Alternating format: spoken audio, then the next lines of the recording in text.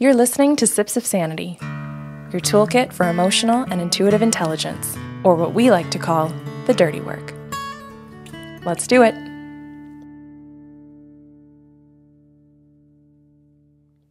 Hey, Cal. I'm excited for Sips of Sanity for June. We are going to be talking about the love languages. I'm excited too. So I understand that you did some research. Would you like to start? Sure. So I wanted to start just by, talking about where people can kind of follow along and connect with this. If they've never heard about love languages before, you can go to 5lovelanguages.com and there are quizzes on that site. So this is presented by a gentleman named Gary Chapman. He presents it in a faith-based way. So I want to put that out there for individuals who will be visiting the site as they listen to this. But it's something that's accessible to everyone. And if that is something that matters to you, great, work your faith into it, and that's beautiful. If it is not, take it for face value in how you can apply it practically to your personal connections. Okay, so there are tons of books as well. So he's done individual books on the different 5 love languages if people want to read more in depth about it. But I would challenge people to think first for themselves about what matters to them, brainstorm some examples for themselves before they seek out other people's opinions. That's a good idea. And that actually involves pausing us. Maybe that involves not listening to our examples first off, just hearing what the love languages are, walking away and maybe jotting down the things that come to mind from your past or things that you know that you desire but maybe haven't spoken about. This is a really great opportunity for inward reflection. Yeah, to know what your own are. So what is of value to you? And that's going to require that you actually know what you feel. So if somebody is doing something for you and they think it's a love language because it's theirs to give to you and you don't have a feeling, a healthy or a fun feeling or a good feeling about it, then it's going to be important that you say to that person, this doesn't work for me. Okay, so let's actually talk a little bit more about that because that bleeds into how I want to encourage people to think when they're taking the quiz. How to think, not what to think. Okay? Yeah. So the reason that I'm really spelling this out, people might be like, it's a quiz. I can take a quiz. Fuck off. But I sat down and I wanted to throw my computer out the window when I took this quiz. And I want to explain why, because some people will be in my shoes and some people won't. For some of you, you're going to have such obvious love languages that as you take the quiz, it's going to be a no-brainer because they posit 2 against each other each time they ask a question. Okay. Right? So it's going to say, would you rather, essentially? Which is more important to you? Which matters most to you? So like you said, you have to know what you feel. For some of you, it's just going to be an obvious click, like I mentioned, each time because you've got things that are way stronger than others. For others like myself, you're going to be like, they all matter. How am I just supposed to pick one? And this is what I wanted to offer people. When you are reading these questions and you recognize that both are wonderful, both are lovely, and you hope that all of these things are in your life, sit down with the question, when push comes to shove, which would I rather have? And if we want to reword it, we can say it in a way where even if this or X happened, would I still feel like something's missing? Right? So the 5 love languages are gifts, acts of service, quality time, touch, and words of affirmation. So, and again, all wonderful things. So for example, what we're talking about when you take this quiz, I might love to hear the words, I love you when I come through the door to come home at the end of the day. But if physical touch is not there with, a hug or a kiss on the cheek, would you feel like something is missing? Right? So then you're going to have a really clear distinction about the hierarchy of which ones matter most to you, which comes right back to what you were mentioning about something mattering to one person more than yourself. And this can stimulate beautiful dialogue within relationships. And we're not just talking about partners, because if people are visiting the site, you're going to see, click on I am an adult, and then you can take the quiz if you are single or in a relationship. Right. That's excellent. I think too, Kelly, it's good for people to think of the acts of to think of the languages of love in terms of what do I feel when someone is doing each of these for me out of that intention, that it is an act of love, that they're trying to somehow convey that. This is communication, right? So they're trying in some way to communicate to me that their intention is to demonstrate care. Cool. And I want to focus on one particular word that you said, which is from another person. So we can actually look at love languages in two completely different ways. Yeah. The kinds that you like to receive and the kinds that you actually like to give out. And sometimes those aren't the same. Exactly. And there's nothing wrong with that. Yeah. And hopefully people, as they listen to this, take maybe first, for example, they might consider themselves. What do I like to receive? And what do I like to give? And then what we would encourage is that if you have primary people in your life, and it doesn't have to be a partner, it could be a child, it can be a parent, it can be a best friend, a coworker, a neighbor, whoever is someone that's very important to you, then it's time, hopefully, to consider how do you choose to express love for that person? And did you ask them if that's what they enjoy? Amazing. Like, that's where we really want to encourage that you're checking in with this person, because you could be doing tons of acts of service and that's not their love language. They're waiting for you to say something. I feel that one. Right? And then you feel like they don't appreciate you because I'm doing all of these things and they're not responding to me in the way that I thought they might if they see how much I'm working at loving them. Mm-hmm. And even though you're saying the way I thought they might, what's really happening is the way I need. Oh, absolutely. And this is why it's really important to have these conversations. Yeah. So, and that you're spelling out the intention, right? We want to educate people about the 5 love languages, and the intent is to be able to take that information into your conversations, into your relationships, to communicate what matters to you, what matters to me, and how can we meet those needs together. Okay. So we're going to do one a day in good old-fashioned SIPS style, and we're starting with gifts. I think this one, if you're not familiar with the love languages as a concept, gifts is something that people very much understand, is something that we receive as a token of love or expression. Yeah. Okay, so I wanted to break this one down into 3 different kinds and then ask you for some examples. So we've got practical or needs. So gifts that suit our practical needs in life. We've got gifts that are just sentimental, right, to people, places, and things or events in our life. And then we also have gifts that are in support of hobbies, projects, or interests. Oh, yeah. And I'm breaking it down for people because some will just hear the word gifts and think in one very narrow direction. I've experienced that where it was thought in one particular direction of flowers and chocolates. Right. And that was the limit. That was the scope of their thinking process, that I might like something that's a gift. Okay, I'm going to give the first example for practical, my kitchen. Oh, okay. Okay, so if I've already stopped listening. But we'll illustrate why in a minute. Go ahead. So if somebody gifts me a toaster, kitchen gadgets, maybe just something to clean mushrooms. I'm just trying to find things that are super practical. A carrot peeler, an egg slicer. I love it. That is something that is a gift for me, because that means that that person knows that I like that kind of gift. Whereas somebody else would look at that as practical and go, what? An egg peeler? What? Well, I think what's important is you're combining two pieces of what I want to talk about. Yes. Right? So, and here's the way that I would have looked at it is just based on need. So if I hear that your toaster oven broke and I thought, okay, I'm gifting her a toaster oven. I'm gonna replace that. Right. That's a need. Yes, that's practical.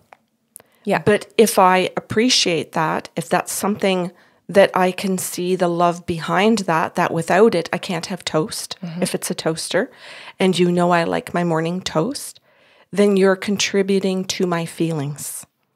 You're contributing by buying something practical to my feelings, which I could appreciate. But if you're not checking in with me, then I can't appreciate that toaster. I might think, oh, that's just something I would buy when I'm at Walmart. That's just something that I would pick up. Why would you buy me a toaster? And if I'm coming from that place and you haven't checked in, you haven't asked me how I feel about the toaster or my toast, or you don't know, then something practical that you might think is something that would really enhance my life with that morning toast is not something I appreciate because I would have just picked it up. And I want to pull in a different concept that I wasn't thinking about presenting. Depending on who gives you the gift and on what day of the year. Oh, that's true. That can make a big difference too. Because if I showed up tomorrow morning on just a random day of the week and said, "Here, Mom, I replaced your toaster oven," you might be like, "Jesus, that was thoughtful. Thank you. That's a need that broke down in my life. And that's really kind." If I showed up on Mother's Day and said, "I bought you a toaster oven," you might be like, "What the fuck?" Right. That is not a gift. Yes. That is a practical need that needed to be replaced. Now, that's on a different day of the year. Yeah. If maybe as your daughter, if I replaced your toaster oven, you can just see, oh, my daughter's taking care of me. I really love that. Versus if your partner goes, "Hey, honey, I got you a gift." And you're like, "Fuck off. That is not a gift. That is a replacement of an equipment in our house." Yes. I love it. It's all things to consider when you are the one receiving and when you are the one thinking that this is something I'm going to do to give as a gift.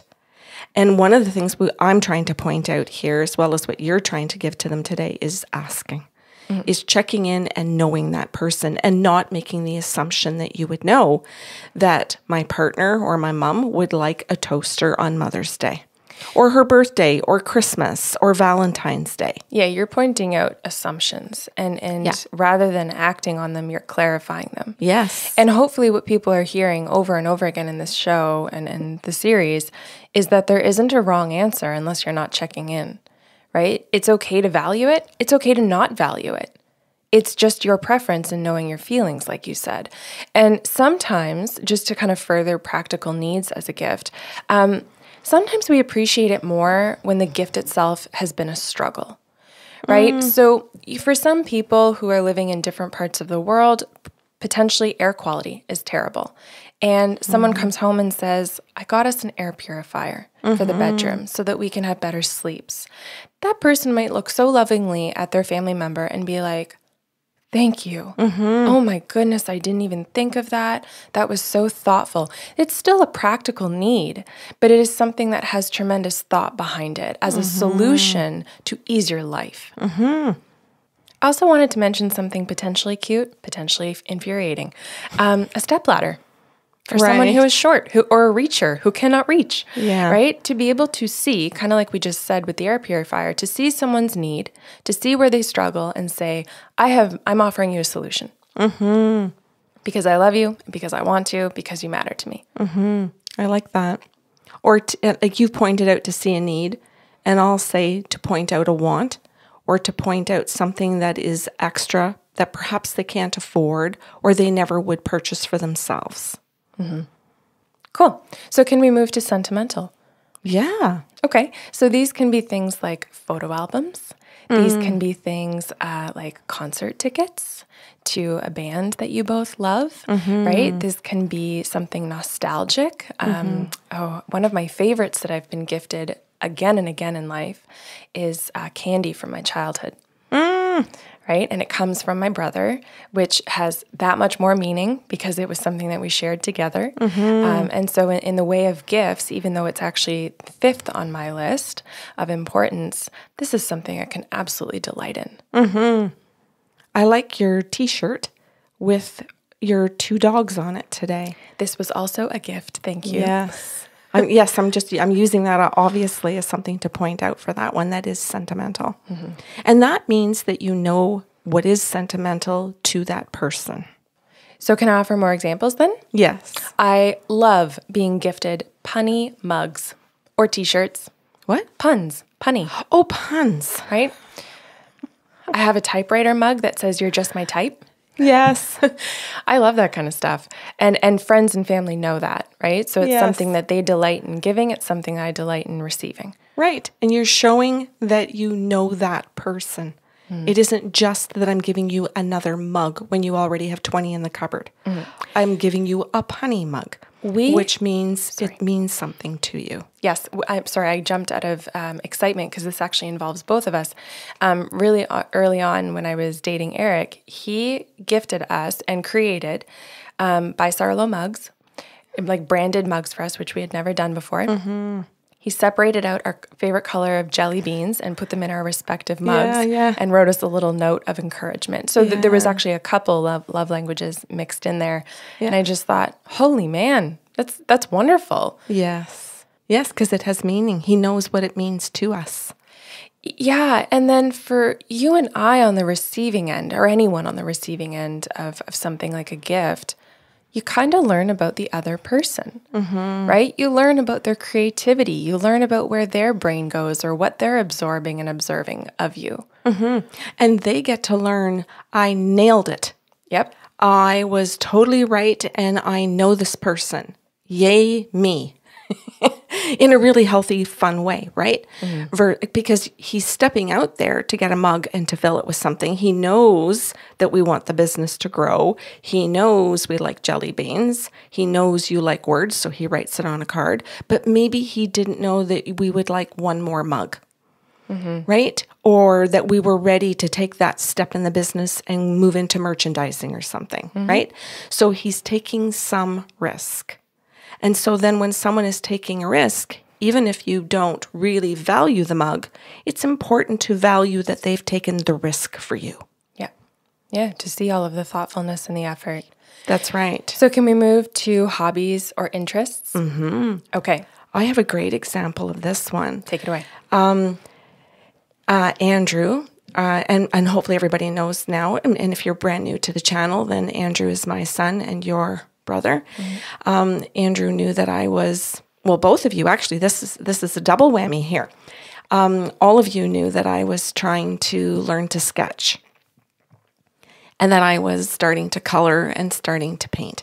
And Andrew took me out for Mother's Day and said, I haven't bought any gifts for you yet, but what I wanted to do for you was to go with you to Michael's and say that I have this much money to spend on your Mother's Day gift. Would you like to go and pick out what would contribute to your hobby of painting, coloring, and sketching? Oh my God, Kelly, like I was so excited that I got to go in there and pick anything and everything that I wanted. And of course, he didn't know what to buy because he's not a painter, a person who sketches or colors. So he knew his limitations and he went out and said, okay, I will gift it to her this way. And then he had the joy watching his mom run around Michael's for half an hour, grabbing all of these things that brought me my joy and that excited me about what I could do and where potential could go. And adding to that, you and Eric went out of town, came back from a trip and gave me a pencil set that you picked up in Sudbury at Chapters and a paint book to help me learn to watercolor. Oh, yeah. And then on another occasion, you asked a friend of yours who is an artist what you could purchase for me that I didn't have. And she told you about a traveling watercolor paint kit so that when I'm in the bush or on a hike or when I'm out of town, that I could bring a portable paint set with me. Cool. So there are examples of the gifts and different things that people can do at different levels of awareness around the person who you're trying to gift. Those are wonderful. And actually, those are memories that I had forgotten a little bit of. So thank you. You're welcome. Which touches on, I had written down equipment. So that makes me really happy.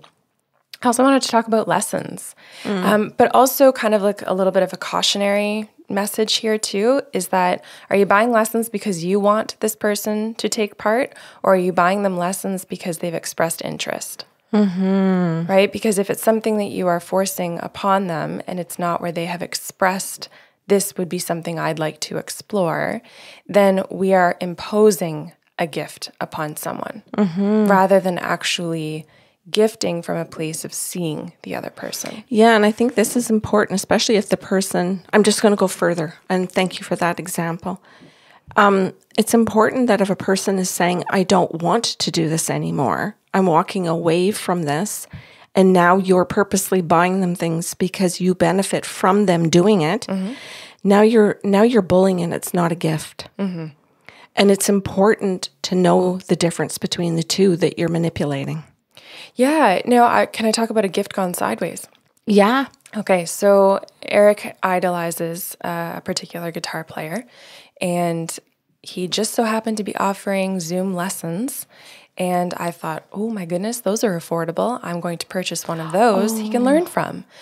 So I gifted it. And initially when it was received, it was just like overjoy, excitement, anxiety because of the, meeting a hero kind of thing.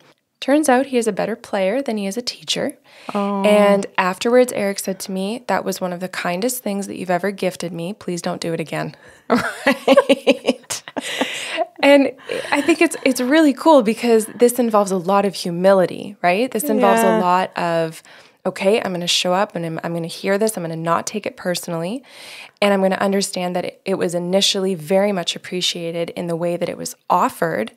It didn't suit my needs after all, right? So you are hearing, okay, we tried that. We're not going to do that again. Now, this is good, clear communication.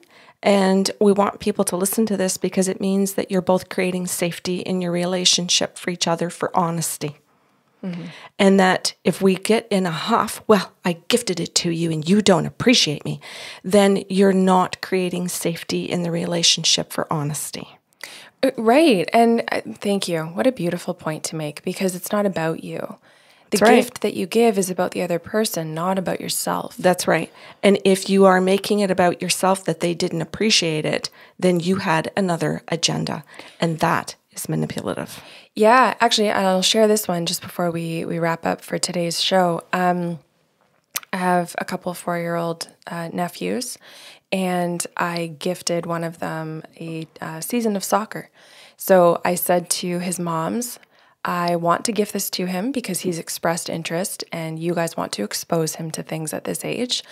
I'm giving this gift under the condition that at no point is my name to be used to force or coerce him to play out the season. If he gets exposed to this and decides this is not for me, this is not how I want to spend my time, my name better not come up as a threat. And they were like, got it.